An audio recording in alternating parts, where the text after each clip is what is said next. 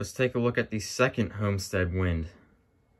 This is the second one out of the two I've recently purchased from Facebook Marketplace. And they're in very good condition.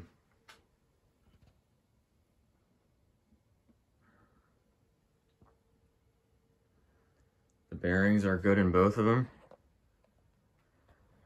They're from 1986.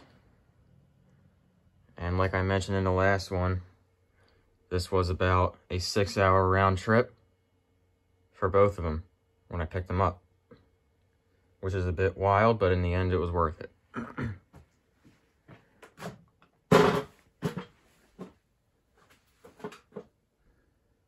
Let's show the sticker. So as you can see, this is just a WIND 1, it's not a WIND 2.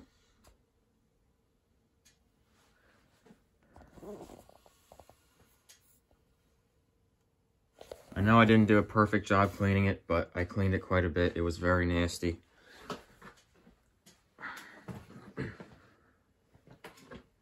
And the seller, or whoever installed these fans, cut the string down to nothing because they were on wall controls. The other fan has a shorter string than this.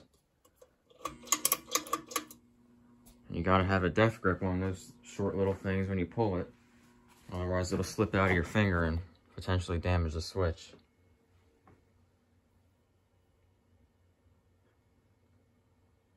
And as of right now, I haven't tied any more string on there yet, but I probably will at some point.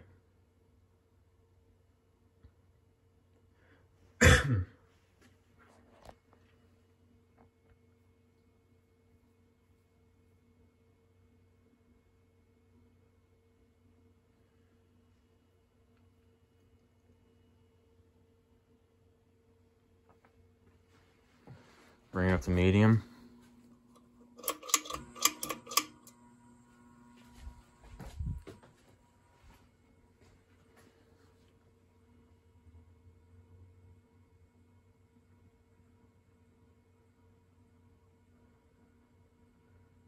For the most part, it does not wobble, but on medium speed, it shakes around just a tiny bit.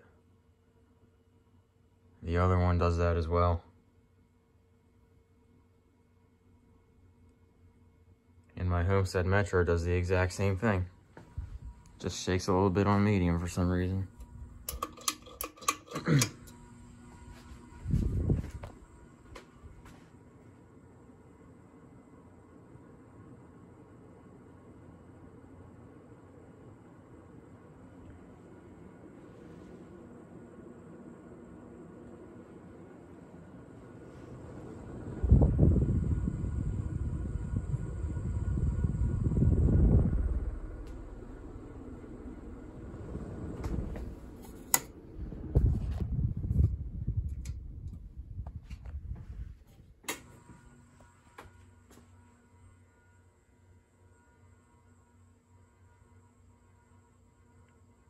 Reverse, obviously, as you can see, does work.